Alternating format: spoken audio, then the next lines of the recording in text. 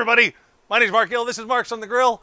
Welcome back. It's good to see everybody. Let us know your first name, where you're watching from, what the weather's like where you are, who you're rooting for in the Super Bowl. That's what we're talking about today. It's coming up, man. It's like Sunday. It happened quick, didn't it? Everything's happening quick. It's like everything is slow. Oh, it's right there. The Super Bowl's no different. So, Super Bowl's coming up. Everybody's thinking about tailgating ideas, and it's always fun to go with the theme of the cities that are playing. So we got Cincinnati, we got LA. LA's tough because what the hell is LA? You put kale on everything. So I'm going to start thinking about LA a little bit. We're going to come on probably Saturday and do some LA food. But dude, Cincinnati. Cincinnati's easy, man. It's chili. Cincinatti Chili. And by the way, say hi to Trish. Trish is the hand. Here we go. So now, my mother-in-law, Trish's mom, is from Ohio, man. So I have an expert in the house in Cincinatti Chili. She knows it. She came up and tried mine, and she was like, a little more sugar. Dead on. So guys, here's what we're going to do. Before we get into all the different kind of ideas, what you can do with this chili and some really cool looking food, let's look at how we made the chili. So I'm going to invite you in my kitchen here. We did this, earlier today. Oh my God, again, the days are just flying by. Guys, check this out. Here's the recipe, how to make the chili, and then when we come back, we're going to set this right. All right, everybody, today we're talking about Cincinatti Chili, one of the most famous regional classics anywhere in the country. You're going to need a few ingredients for this, but it's so simple, it's so tasty, and wait till you see all the things that we're going to do with this, especially for game day. So let's start with our kind of wet ingredients. You're going to need 6 ounces of tomato paste. You're going to want to grab 2 tablespoons of apple cider vinegar, and you're going to want to make sure that you've got about 1.25 pounds to 1.5 pounds of ground beef. Now I'm using 80-20, you can go 85-15, whatever it is you want to do, more fat, more flavor, we all know that. All right, so for our spices and our dry ingredients, first things first, chocolate. That's one of the things that makes Cincinatti Chili so special. You got 1/4 cup of chili powder, lots of chili powder. That's going to add so much flavor. You got about a teaspoon, a full teaspoon, don't skimp, on cinnamon. These 3 ingredients, these make Cincinatti Chili so special. Now, you've also got garlic powder, about a teaspoon. You've got cumin, another teaspoon, 1/2 teaspoon of allspice, and then you've got another 1/2 teaspoon of ground cloves. Now, your dried pepper flakes, this is where you control the heat with Cincinatti Chili. You want it a little hotter, add a little more, a little bit less, well, you can take it from there. Salt, pepper, and about 1/2 teaspoon of sugar. And that's really all you need. Now, this is a great time to break out your cast iron. I'm using a Lodge enameled cast iron pot. These are one of my favorites. Any chilies, any soups, any stews, grab that out. Lodge is one of the best. Let's fire that up. There we go. Good and easy to clean, which is going to come in handy later. Now, you're going to want to start with all 5 cups of water in there, just like that. Now we're going to go ahead and we're going to add that tomato paste, just like that, the whole thing at once. And this is where it gets fun. This is where we're going to add our chocolate too. You're going to go ahead and whisk that up and stir for about 3 minutes just to make sure all of that chocolate is melted and you really break up all of that tomato paste. Oh man, this is already starting to smell amazing. Wow, that's all I can say. This is going to be incredible. So now what we're going to do is we're going to take all of these amazing spices that we went through, everything from that chili powder all the way down to that little bit of sugar, and we're just going to get it all right in there at the same time. Go ahead and get it all in there. Perfect. Just like that. Let's get all of that incorporated. Now, I've been to Cincinnati, I've had the real deal, and I got to tell you, this is already smelling great. You know what, all of these recipes you can do yourself at home, save some money, travel the country without ever leaving your couch. What a great way to do it. Now we're going to go ahead, add that vinegar in, just like that. And then, here comes the fun part. Definitely use some gloves if you want, because now we're going to be handling all of that great ground beef. So here's what you want to do, you guys. One of the staples of Cincinatti Chili is that the burger and the meat itself is so fine inside. It's all separated basically into those little strands like you see in the package. You don't want big clumps of meat. You don't want anything giant in there that's going to get caught up in a fork or on a spoon. You want this to be so fine and so consistent in the chili. So let's get this crumbled in, and then I'm going to show you a neat little trick.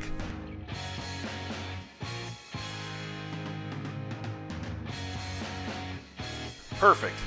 All right, we'll get this out of the way, and then here's a great thing to grab for you. You can use a whisk or a fork, or better yet, a potato masher, and just go ahead and start mashing that meat right in here. Now, listen, if you're a big chili maker, you know that you're looking at this going, well, hold on a sec, this is not the way we do it. Well, this is how you do it in Cincinnati, you guys. I'll tell you something, this is just gonna make the best, most tastiest darn chili. Let's get this all good and separated. Now we're gonna crank that temperature up and wait for a boil.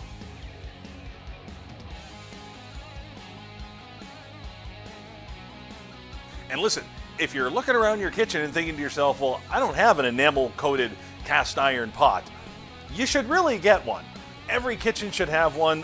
Lodges are, I mean, you can't go wrong. You've seen them everywhere. And that enamel coating, holy cow, what that does, that's for longevity, for easy release on the bottom. And the best part about that is you don't ever have to season them. You get all the benefits out of cast iron. It's generational cookware. It's going to last forever. So now that you got this at a really nice rolling boil, what you're going to do is you're going to leave the lid off for this one. You're going to turn it down. Now, if you're using just a regular pot, stainless steel, something like that, you're going to go about medium-low.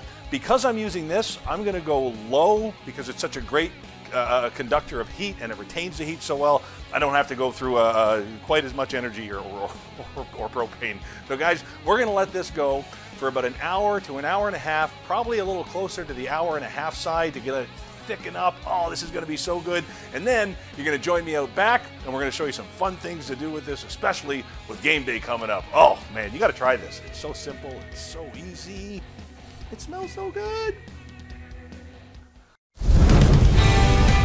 Yeah, that turned out great. I mean, beyond great. It's so good. So guys, here's what we're going to do. So let's get in there and have a nice, good look at that, you guys. Here, I'm going to set this up really good. I want you guys to be able to see what I see. That looks so good. Holy cow, wow. And I'm going to do my best to remember to not touch this pot, but I'm serious, guys. Look at this. Is that not freaking perfect? All right, so let's show you a few really great tailgating ideas that you can do with this. All right, first and foremost, the original Cincinatti Chili. If you've never been, they serve it a really cool way. Thin spaghetti, all right. We got a nice load of that, just like that. Actually, I'm just gonna put that right here. Then that's fine, perfect, that's beautiful. Okay, so now what they do is they take that chili and they spoon it right over top. Slower, let's do the other one slower, ready? That's nice stuff. That's nice stuff. And then, once they're done with that, they take the cheddar cheese, okay, and we got to make sure that this is shredded fine. If it's not shredded fine, it's not Cincinatti chili. And they put a lot on, all right? So now, let's do our next one. A little bit less for that. We got we get some calorie counters coming over. And guys, there it is. Cincinatti chili. I mean, that's just fantastic. Look at that. Let's get a couple onions, and we'll get those right on top. Just like that.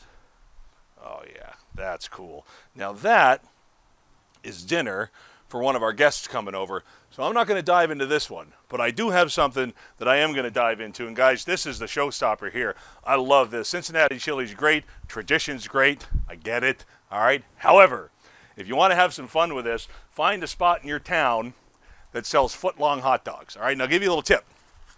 Even if they just have it on the menu, just ask them for the raw ingredients. You know what I mean?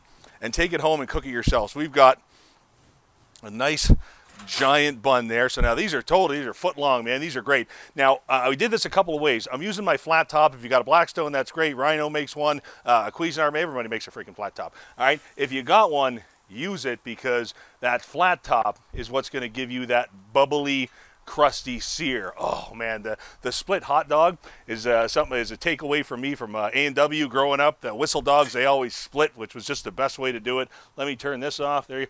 How many of you have ever done? Seriously, there's so many freaking dials here. I always forget one, and then I come back. The show's about to start, and I have no gas. And I know Trish is looking at me going, "Well, turn it off down there." I get it, and I should turn it off down there, but I don't always remember. All right, here we go. Beautiful. So there's one. I love that. And then, if you don't have a flat top, don't despair.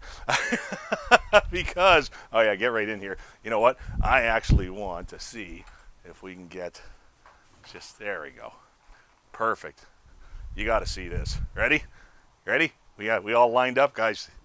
This almost needs applause. I'm going to put a little applause button in.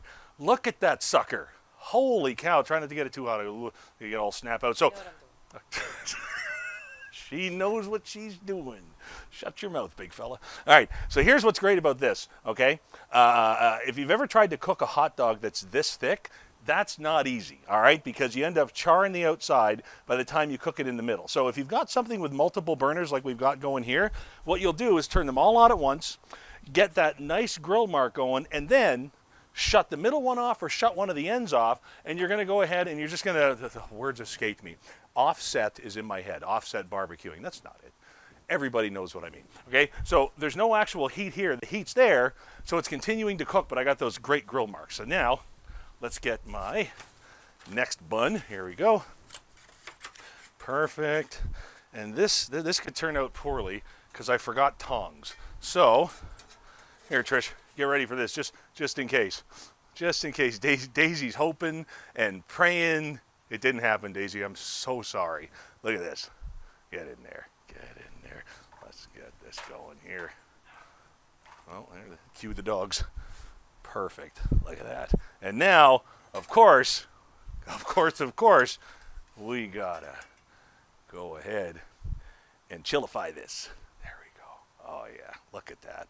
That's so nice, guys. This chili is so fantastic. That combination of chocolate and cinnamon and cloves and oh my goodness, just out of this world, you guys. So good. And remember, make sure you use those pepper flakes to control the heat on this. Don't try doing it with cayenne. Pepper flakes work so much better because you're slow cooking this for like an hour and a half, all right? That's a big deal. That means you got time to pull all of that flavor right out of there. Here we go. Ready? Let's get some cheese in it. That's good stuff. What? Right. Start there and go there. Okay. I love it. Trish is making sure we get the good shot, man. Trish knows. Trish knows where this is going. Perfect. That is beautiful. Onions? We need onions, right? Gotta have onions. There we go. Some onions there. Now, I didn't try. I gotta do it, man. You can't, listen, you can't have a foot-long hot dog in front of you and not try it, right? So I'm gonna burn the ever-loving crap out of my mouth doing this. So I actually want the split one. Here we go. Such a monster. Here, I'll smile with it. We're both smiling. Here we go. Oh, I gotta get an onion on there. All right.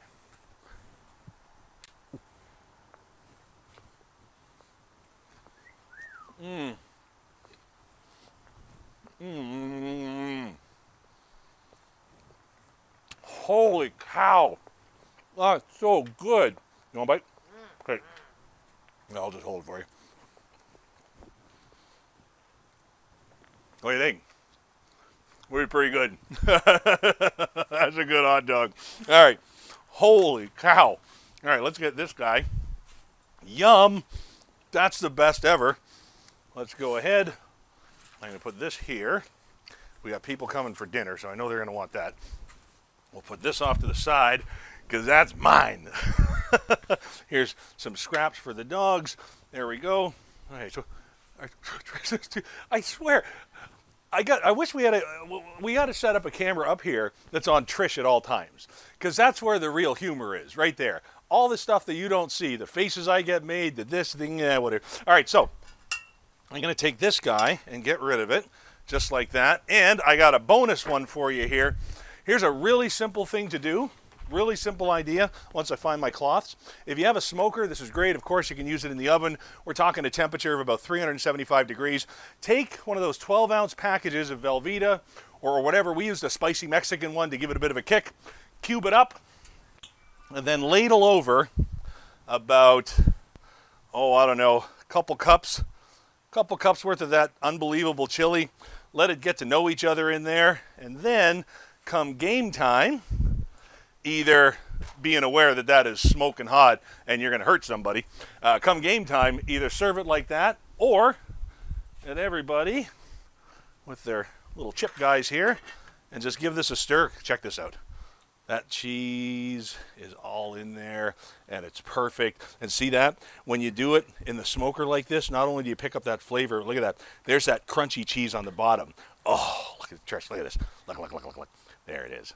That's the money right there, man.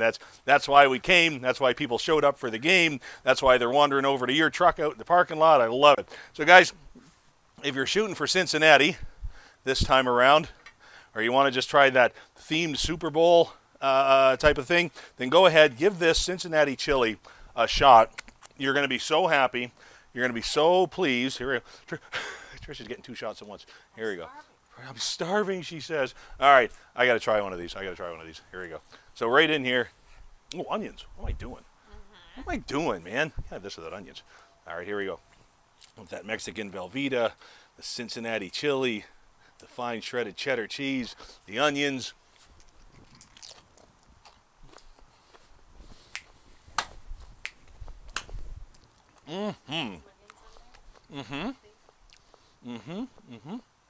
There you are, lovely. Wow. Trish, let's get a shot of this. Look at this. Look at that food, man. Tell you what, this is a fun dish to try, you guys. Hey, listen, that's it. Thanks for joining us. What a great show this was. Holy cow. Outstanding food. Holy, holy, holy. Hit that like, hit that subscribe. Mash whatever it is wherever you're seeing us around the internet. And remember, that comment section, here, come back up here for a second. That comment section is our conduit, right? You're not here with me.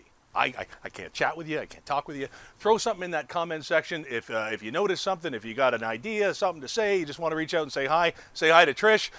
So many of you wished her a happy birthday. That was super fun. Guys, my name's Marc Gill. This has been Marc's on the Grill. Look at that hot dog. It's a hot dog, man. That is a freaking hot dog.